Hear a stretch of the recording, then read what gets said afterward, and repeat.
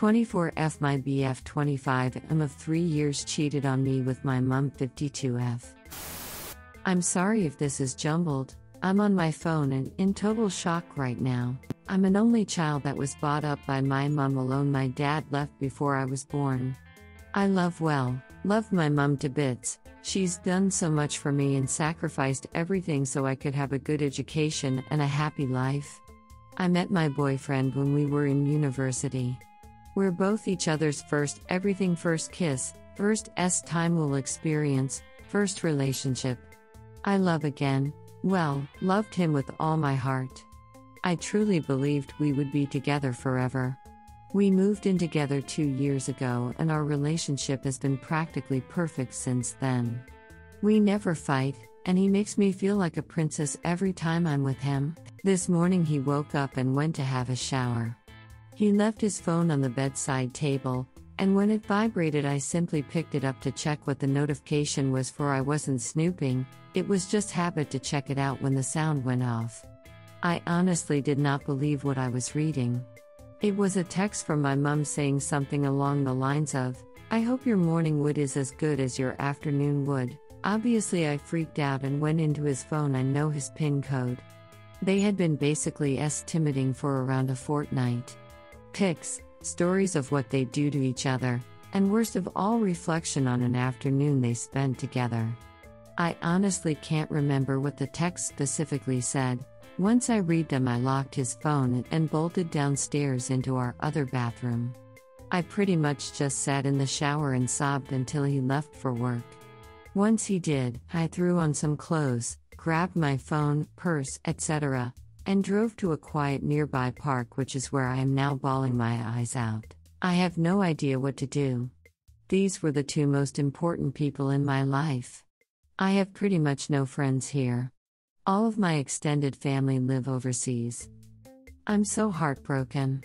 Please help me. Update: 24F My BF 25M of 3 years cheated on me with my mum 52F. So after having some time to think about the situation, I decided that if my mum and my BF were sympathetic about their actions, I could forgive them and move on with them in my life. Just kidding. First of all, I want to thank all of you for your extremely kind and reinforcing replies.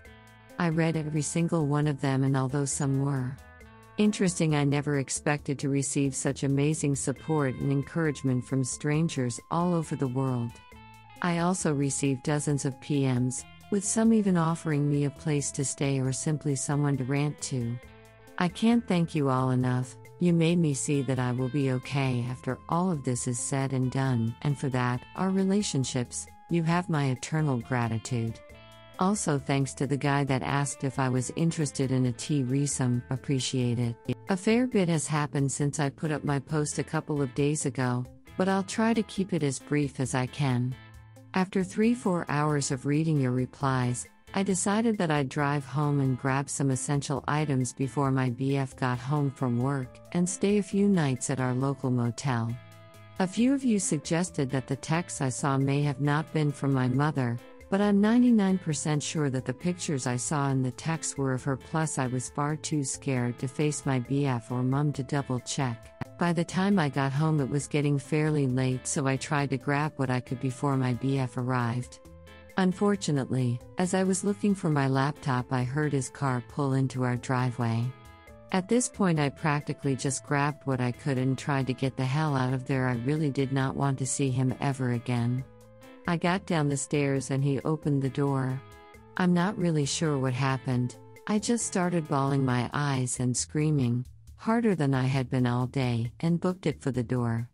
He stopped me as I was trying to get past, but I told him to leave me alone and that I'd be back later that night. He did, surprisingly, and I got in my car and drove off. I mentioned in some comments in my last post that I was sort of friends with the lady who owned our local motel. I was good friends with her sister when we went to high school, and I was sure that after I explained myself she could get me a room to spend a few nights in. I pulled over and rung her up, and whilst trying to convey to her what happened, I just started crying hysterically. She went above and beyond what I ever expected anyone would.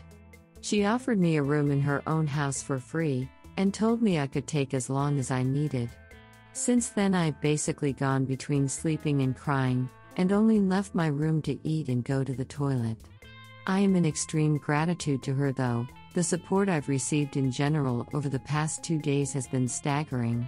I turned off my phone last night, but I know my BF was blowing it up. I didn't look at any messages or missed calls, but I saw that the notifications were there when I went to turn it off. He'll have no idea that I'm here though, so I guess it's nice to know that I can take a little while to recover without him finding me. I didn't mention this earlier, but my BF was the only one on our lease. I'm currently unemployed whilst he has a fairly well-paying job, so hopefully that'll make everything a little easier. As for my mum, I'm pretty much done with her. I plan to move across the country to find a job interstate once I've gotten all of my stuff, and basically never talk to either of them again. As I said, I still need to get all of my belongings from my BF's place, which is going to be tricky without seeing him. I'm not sure how to go about that, and I guess I'm looking for suggestions. As for me, I'm doing okay. Right now I still can't believe any of this is happening. Sleep is my only source of comfort right now, as it allows me to forget all of this is going on, but when I'm awake I can't shake the feeling of dread and constant sickness. But, again, all of you gave me the strength to know that this will get better. It just can't come soon enough. Again, thank you all so much for your words of encouragement. Hopefully I can get my stuff with no troubles or dramas, and update you all when I begin my new life without my mom and my ex. Update 224F. My BF 25 of 3 years cheated on me with my mom 52F. A lot of you asked for an update, so I felt as though it'd be rude of me not to after all the help you've all given me. 2 weeks ago I notified my ex-BF that I knew what was going between he and my mom, and that I'd be coming over to collect my things. He responded straight back saying that he was so sorry, it was a mistake, and that he was going to KLL himself for what he did. They found him dead in our old bedroom the next morning after he didn't show for work. I don't really know what else to say. I suppose I can post another update in some time after everything becomes clearer. Right now I just lie in bed all day watching TV. I'm sorry this is so short, I'm not sure what else to put here. Thank you all for your help. It's been great having some nice things to read over the past weeks. Last update. I'm not sure how many of you remember me, but I logged into this account about 10 minutes ago and have received 50+ messages in the last month or so with some amazing words of support and even more so, requests for an update. I apologize I've taken so long to update, so much has happened, and, although I've kept all your kind words in my heart throughout this time, updating my Reddit post admittedly wasn't my highest priority. I did, however, post a very short update about a month ago, which was removed. It appears to have been restored since, and the few that have read it will know that my ex-BF committed suicide when I informed him that I knew about he and my mum's relationship. To say that the last 2 months or so have been hard would be the biggest understatement of all time. My life has completely changed and I am now a 100% different person. After my ex passed, I went into hiding. I practically didn't leave Andrea's motel lady house for 2-3 weeks, and will wholeheartedly admit suicide crossed my mind multiple times. About a fortnight ago I decided to follow what I previously said I was going to do, and drop my life in Victoria and move up north to a different state.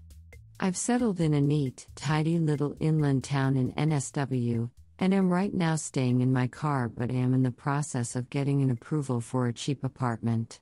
Overall, things are okay. I've handed in my CV to some local supermarkets and whatnot and have enough money to last me a good amount of time. As for my mum, Andrea took care of the business with her.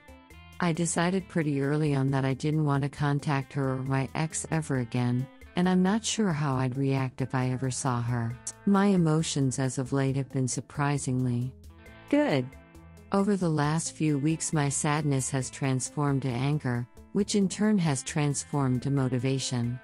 I actually feel excited when I wake up in the morning, because I know a completely new chapter of my life is beginning, and I am totally free to dictate how it is written.